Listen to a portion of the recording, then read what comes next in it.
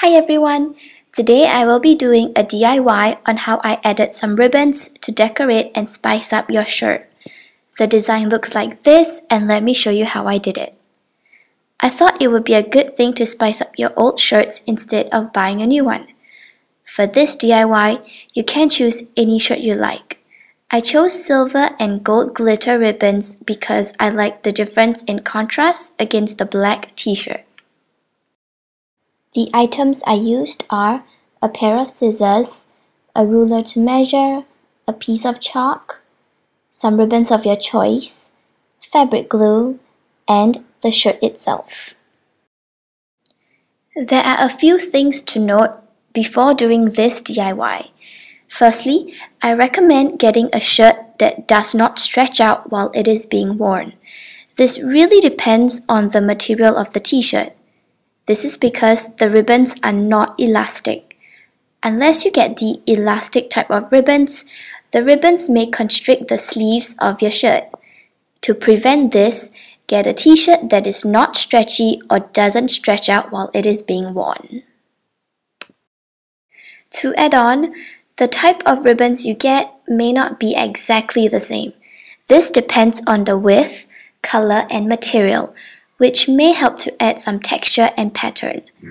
If you choose ribbons with a thinner width, you can add a few more layers of ribbon. But if you get a wider ribbon in terms of length, you may not add as much. So it is really personal preference. As for me, I only have 2 layers, one silver and one gold ribbon. To start, get an old shirt or top that you are alright with using. As for me, I chose my black t-shirt. Using the sleeve, measure the t-shirt to see where you want to place the ribbon. I chose the gold ribbon to be 1 centimeter above the seam. Next, I marked out where the ribbon should be using my chalk. You do not really need a ruler to be that accurate and precise.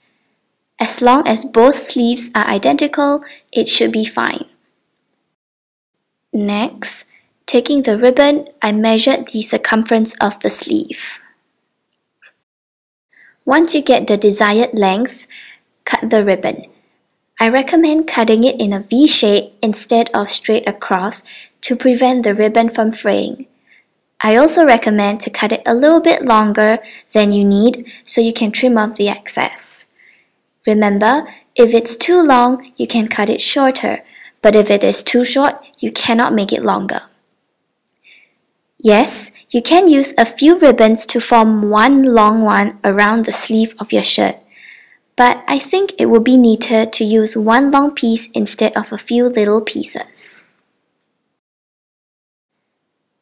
For an optional step, if you are worried the ribbons may fray, take some fray glue or nail polish to apply at the ends of a ribbon. For a precautionary measure, I placed my ribbons against the shirt to check for any problems and to see if you are satisfied with the length and how it looks. I glued the ribbons because I was sewing challenged, but if you are able to sew it on, that will be even better. Please note where is the best place to end it. I recommend putting it on the inside or the inner part of the sleeves, if not the side edges, where it may be a little less obvious as compared to the top part of your sleeves. When gluing the ribbon onto the sleeve, make sure to press it down so that it sticks properly.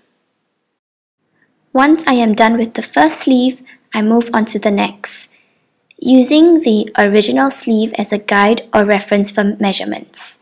It is the same steps as before: measure, cut, and paste.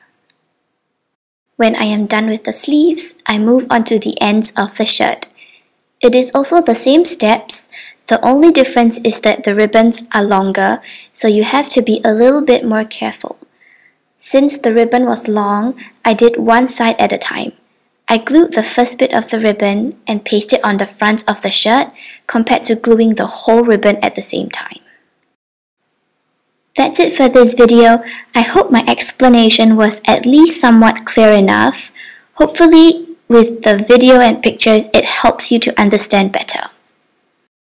Please feel free to leave any comments, suggestions, and requests below, and I will talk to y'all soon. Bye!